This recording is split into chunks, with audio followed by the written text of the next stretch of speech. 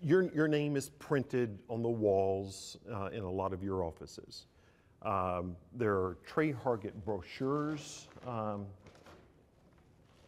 I don't know if I have one of those with me, that talk about who the secretary is and what he does. I even noticed someone gave me a copy that for every employee's business card has your name first. Okay. What happens if you leave office? What happens if you're not elected Secretary of State again? I mean, all of that's going to be wasted. Well, obviously those business cards will get used. Obviously, if with your name on it, even if you're not Secretary of State? They would not get used, obviously. So what it is about accountability, if somebody has a problem with any one of our employees and they need to know who they can reach to either express compliments, which we get a lot of those, by the way. We get far more compliments than we ever get complaints, and that's something that's very pleasing to me, and I can provide you samples of just a few of the compliments we get if you would like. But it's about accountability. So if you showed a business card a moment ago, if that employee is not living up to what you think are the highest levels of accountability, of accuracy, of cost effectiveness, you can call Trey Hargett. But Governor Haslam doesn't have his name on every single state employee's business card. Why should you have your name?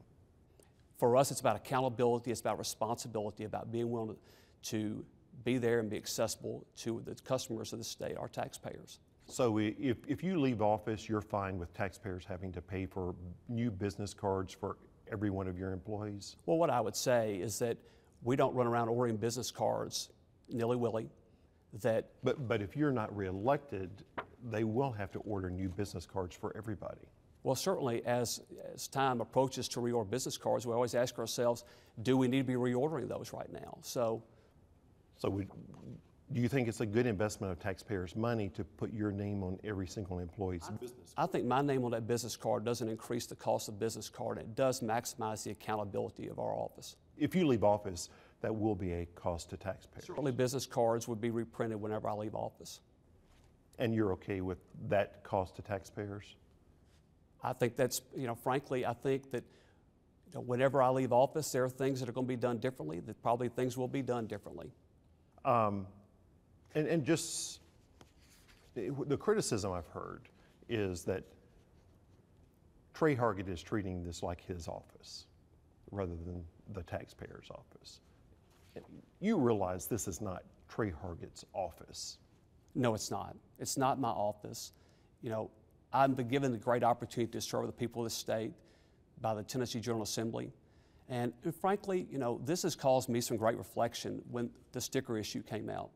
It makes us look at other areas, and we have to really balance what makes us more accountable, but then also realize there's a political lens to look at things through. And frankly, as I said earlier, if we miss the mark in an area, we've got to adjust. And I'm sure that we need to take a look at everything we're doing to figure out, do we need to adjust?